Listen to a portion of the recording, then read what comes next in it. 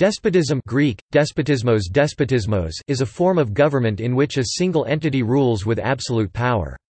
Normally, that entity is an individual, the despot, as in an autocracy, but societies which limit respect and power to specific groups have also been called despotic. Colloquially, the word despot applies pejoratively to those who abuse their power and authority to oppress their populace, subjects, or subordinates.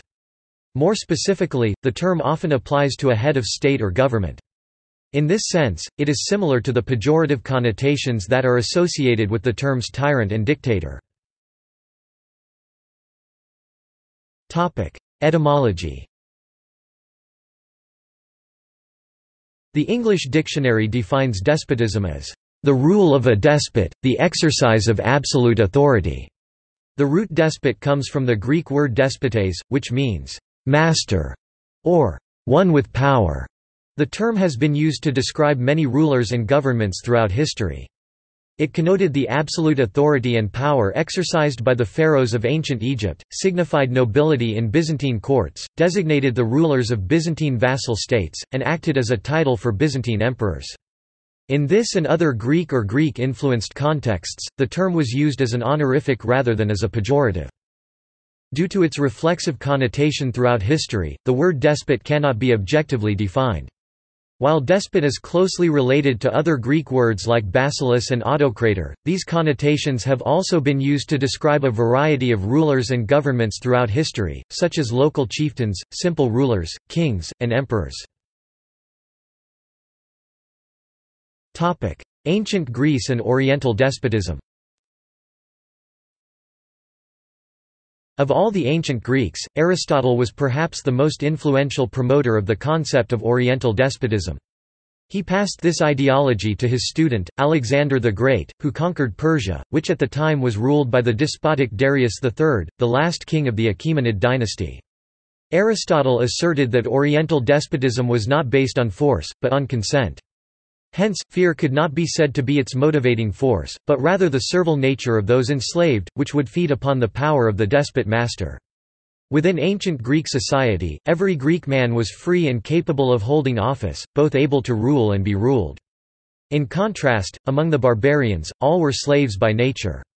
Another difference Aristotle espoused was based on climates. He observed that the peoples of cold countries, especially those of Europe, were full of spirit but deficient in skill and intelligence, and that the peoples of Asia, although endowed with skill and intelligence, were deficient in spirit and hence were subjected to slavery. Possessing both spirit and intelligence, the Greeks were free to govern all other peoples. For the historian Herodotus, it was the way of the Orient to be ruled by autocrats and, even though Oriental, the character faults of despots were no more pronounced than the ordinary man's, though given to much greater opportunity for indulgence. The story of Croesus of Lydia exemplifies this. Leading up to Alexander's expansion into Asia, most Greeks were repelled by the Oriental notion of a sun king, and the divine law that Oriental societies accepted. Herodotus's version of history advocated a society where men became free when they consented lawfully to the social contract of their respective city-state. Edward Gibbon suggested that the increasing use of Oriental-style despotism by the Roman emperors was a major factor in the fall of the Roman Empire, particularly from the reign of Elagabalus. As the attention of the new emperor was diverted by the most trifling amusements, he wasted many months in his luxurious progress from Syria to Italy, passed at Nicomedia his first winter after his victory, and deferred till the ensuing summer his triumphal entry into the capital. A faithful picture, however, which preceded his arrival, and was placed by his immediate order over the altar of victory in the Senate house, conveyed to the Romans the just but unworthy resemblance of his person and manners. He was drawn in his sacerdotal robes of silk and gold, after the loose flowing fashion of the Medes and Phoenicians, his head was covered with a lofty tiara, his numerous collars and bracelets were adorned with gems of an inestimable value. His eyebrows were tinged with black, and his cheeks painted with an artificial red and white. The grave senators confessed with a sigh, that, after having long experienced the stern tyranny of their own countrymen, Rome was at length humbled beneath the effeminate luxury of Oriental despotism. The Decline and Fall of the Roman Empire, Book 1, Chapter 6. History. In its classical form, despotism is a state in which a single individual, the despot, holds all the power and authority embodying the state, and everyone else is a subsidiary person. This form of despotism was common in the first forms of statehood and civilization. The Pharaoh of Egypt is an exemplary figure of the classical despot. The word itself seems to have been coined by the opponents of Louis XIV of France in the 1690s, who applied the term despotisme to describe their monarch's somewhat free exercise of power.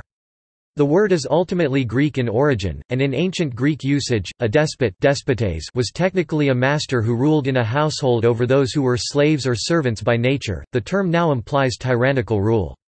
Despotism can mean tyranny, dominance through threat of punishment and violence, absolutism, or dictatorship, a form of government in which the ruler is an absolute dictator, not restricted by a constitution, laws, or opposition, etc. However, in enlightened absolutism, also known as benevolent despotism, which came to prominence in 18th-century Europe, absolute monarchs used their authority to institute a number of reforms in the political systems and societies of their countries. This movement was quite probably triggered by the ideas of the Age of Enlightenment. The Enlightenment philosopher Montesquieu believed that despotism was an appropriate government for large states. Likewise, he believed that republics were suitable for small states and that monarchies were ideal for moderate-sized states. Although the word has a pejorative meaning nowadays, it was once a legitimate title of office in the Byzantine Empire. Just as the word Byzantine is often used in a pejorative way, so the word despot now has equally negative connotations. In fact, despot was an imperial title, first used under Manuel I Komnenos (1143–1180), who created it for his appointed heir Alexius Bela. According to Gyula Moravchik, this title was a simple translation of Bela's Hungarian title but other historians believe it comes from the ancient Greek despotes, literally, the master. In the Orthodox liturgy, if celebrated in Greek, the priest is addressed by the deacon as despot even today. It was typically bestowed on sons-in-law and later sons of the emperor and, beginning in the 13th century, it was bestowed to foreign princes. The despot wore elaborate costumes similar to the emperor's and had many privileges. Despots ruled over parts of the empire called despotates. The United States Declaration of Independence accused the British government of a long train of abuses and usurpations, pursuing invariably the same object, a design to reduce the people under absolute despotism.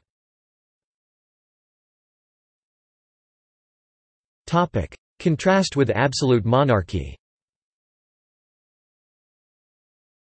According to Montesquieu, the difference between absolute monarchy and despotism is that in the case of the monarchy, a single person governs with absolute power by fixed and established laws, whereas a despot governs by his or her own will and caprice. External links. Despotism, Encyclopaedia Britannica. Films on YouTube. References